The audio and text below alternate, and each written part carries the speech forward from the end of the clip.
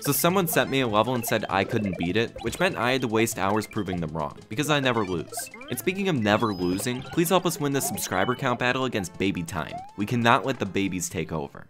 Anyway, this entire level makes use of this juggling technique where I have to keep all the shells and items in the air without having them collide. It takes a lot of precise button presses and movement control, and you can't make a single mistake to beat the level. So at the start, I throw the spring so Mario can bounce off the Koopaling, and I juggle the shells while shell jumping over the spikes. I do a drop shell jump and throw the Bob-omb and catch it after this mini shell jump and throw it to activate an on-off switch, and the spring launches this mole and I start another juggle. Now this is the hardest part of the level because it's really hard to get over these spikes with the spring. You'll see I just barely catch each of the items as I try to bring everything closer to the wall. And here, I kick the shell as I spring jump midair so I can bounce off it here. I drop the P-switch so I can spin jump off the Bob-omb, and I bonk it with my head for a midair bounce. Then I go through this tornado so I can throw the spring and shell for a midair jump, and I use Yoshi and spit the POW so I can jump off at midair, and I do one last midair POW jump into the pipe. Now even though this level is only 30 seconds long, it took me around 23 hours to get all the tricks in one go, which is kind of a lot.